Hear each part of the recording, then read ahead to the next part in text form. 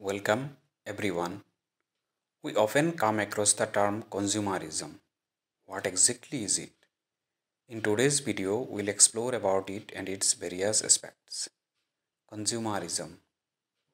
It's a fancy word that describes our society's obsession with buying and owning stuff. We are told that we need the latest gadgets, clothes, and cars to be happy and successful. But is that really true? We'll try to find the answer in this video. Companies use sneaky marketing tactics to make us believe we need their products to fit in with others to be happy. And it's hard to resist the temptation to buy new things, particularly when they are consistently pushed in front of us. But here's the thing, consumerism has a huge dark side. As in the process of buying more, that is, overspending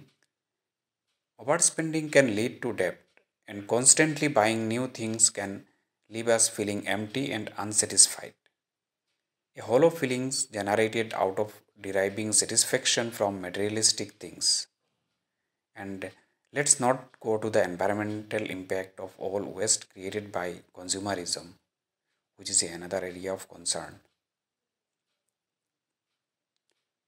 The origin of consumerism can be traced back to the Industrial Revolution, which started in Britain in the late 18th century.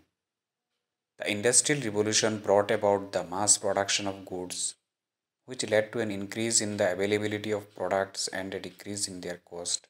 As a result, people began to have more disposable income and access to a wider range of goods than ever before. The rise of capitalism and the belief in the free market system led to the idea that consumerism goods was not just a means of satisfying basic needs but a way of expressing one's identity and status in society. This idea was enforced by the emergence of new forms of advertising and marketing, which sought to create desire and demand for products that people did not necessarily need. This idea was reinforced by the emergence of new forms of advertising and marketing, which sought to create desire and demands for products that people did not necessarily need. In the United States, the 1950s is often considered the golden age of consumerism. This was a time of economic growth, increased purchasing power, and the expansion of middle class. Consumer goods, particularly cars and household appliances, became symbol of success and social status. Advertisement in popular magazines and on television promoted the idea that people needed the latest products to keep up with their neighbors and be happy.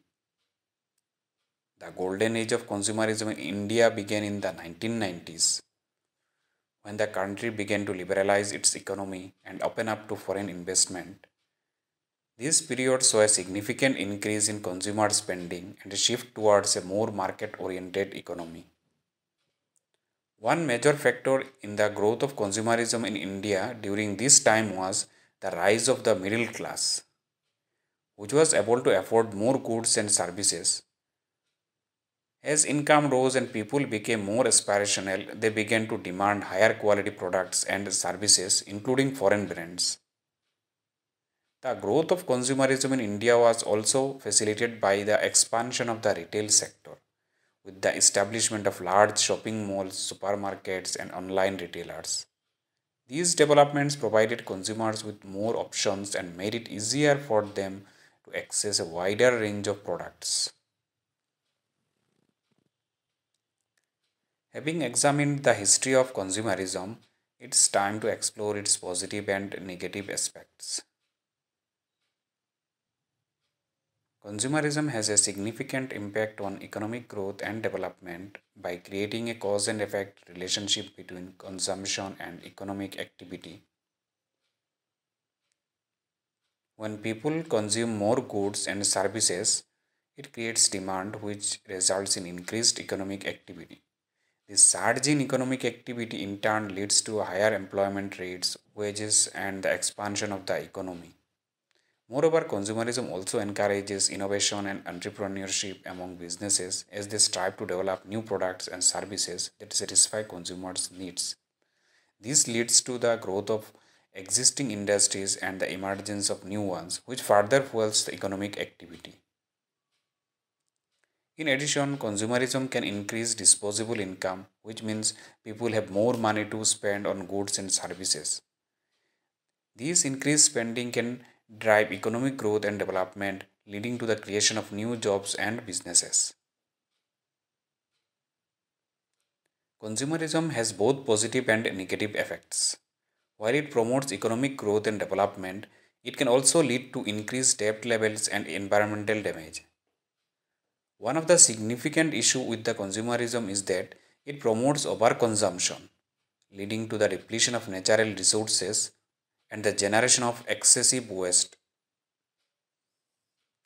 This in turn can result in severe environmental consequences including pollution, deforestation, and climate change.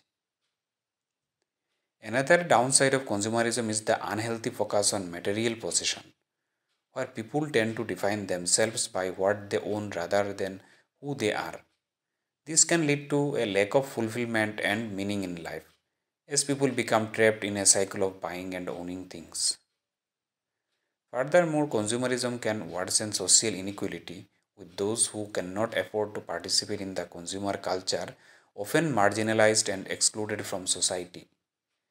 This can lead to several social problems, including poverty, homelessness, and crime. Let's explore what the experts in the field have to say by delving into the pages of their books. Here are a few great paragraphs from some books on consumerism which I'll read for viewers. The consumer society is one that thrives on a simple equation: more is better, but this equation only works when you don't stop to think about what more really means. More stuff, more gadgets, more clothes, more toys, these are all things that can bring temporary pleasure, but they don't bring lasting happiness. In fact, they often lead to the opposite: clutter, stress, and a sense of emptiness. To break out of the cycle of consumerism, we need to learn to value experiences of our possessions and to find contentment in the simple things in life. This was from the book The Story of Stuff by Annie Leonard. Next one from the book The End of Growth Adapting to Our New Economic Reality by Richard Hinberg. Consumerism is not a neutral force. It's a system of power that benefits those who control the means of production and distribution. It's a system that perpetuates inequality as those with more money are able to consume more and exert more influence over the market. To truly address the problems of consumerism, we need to challenge this system of power and work towards a more democratic and equitable economy.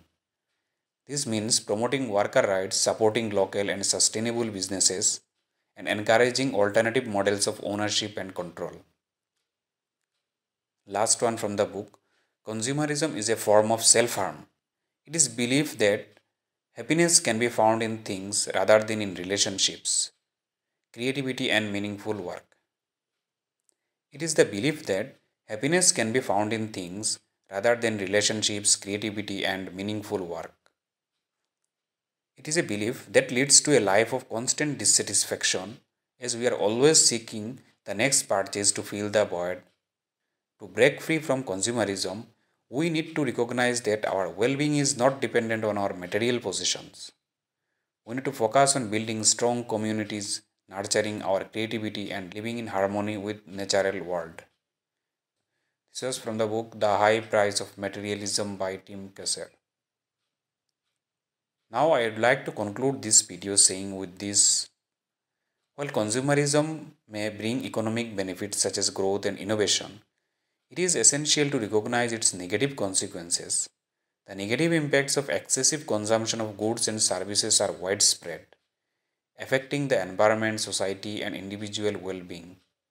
It is therefore important to strike a balance between consumption and sustainability by prioritizing our values and goals over material possessions.